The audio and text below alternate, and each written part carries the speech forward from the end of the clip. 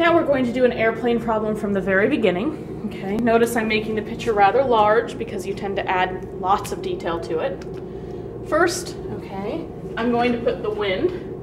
Okay, I start with its direction, which is start at south and go 33 degrees towards west. The wind is blowing from, so it must be going towards the origin, and the length of this vector is the speed of that wind. Now I'm going to place my airspeed. Okay. Airspeed is what the plane thinks it's traveling, so I'm going to start at south and go 75 degrees towards east. Okay, it's traveling in that direction, so the arrow is pointing away from the origin, and the length of this is the 325 miles per hour. Now, remember that we must match the picture. I have wind tip to tail with airspeed, so ground speed must go from the tail of wind to the tip of airspeed.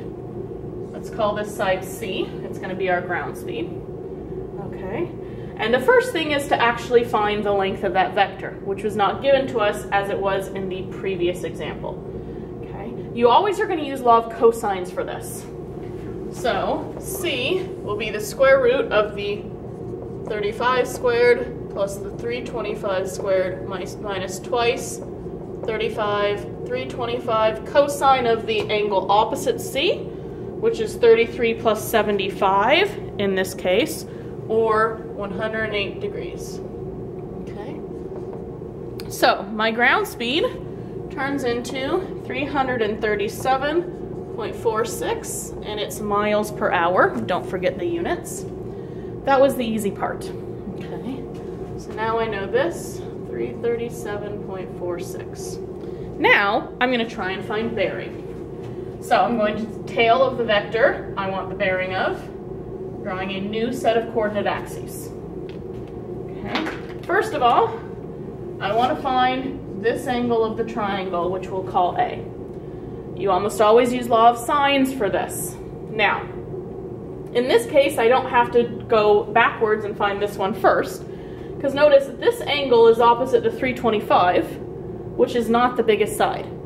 Additionally, we already have an angle of 108 degrees here. A triangle cannot have more than one obtuse angle. So we know that A is acute, since the 108 degree angle was obtuse. Okay, so it must, and they must add up to 180. I can't fit another obtuse angle in there. So I'm going to be using sine of A over the 325 is sine of the 108 over the 337.46. Okay. I solve this for A, making sure my calculator is in degree mode, and get 66.34 degrees. Now for step 3 of finding a bearing. What I really want is an angle from the north-south line to this vector, meaning I really want this angle right here. Okay, so I know this part of it. If I can tell this part, then I'll be able to use the fact that they all add up to 180 to get the one I really want. Notice that this angle here is the same as that angle, okay? Because we have parallel lines cut by a diagonal. So this angle is 33 degrees. So together, the 33 degrees, the angle A, and the angle I want add up to 180 degrees. So my angle is 180 degrees minus 33 minus A, or 80.66 degrees. Okay? Now, I just have to add directional markers. This is starting at south, going 88.66 degrees towards east.